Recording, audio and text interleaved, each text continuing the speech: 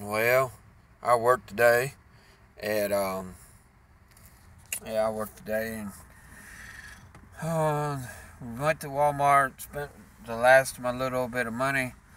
Um, I didn't really get much of a check this week, like $100, so it wasn't hard to spend it.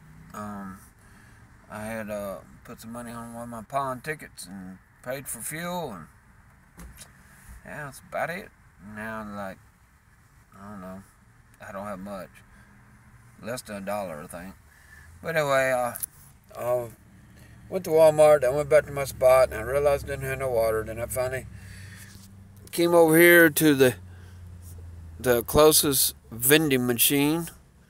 This one here is 35 cents. The one over on Channel is 25 cents. So anyway, it's a gallon of water. So got something to drink for a couple days. So that's a jug just springs a leak. They do. Need to get a real jug. But anyway, 35 cents for a gallon of water.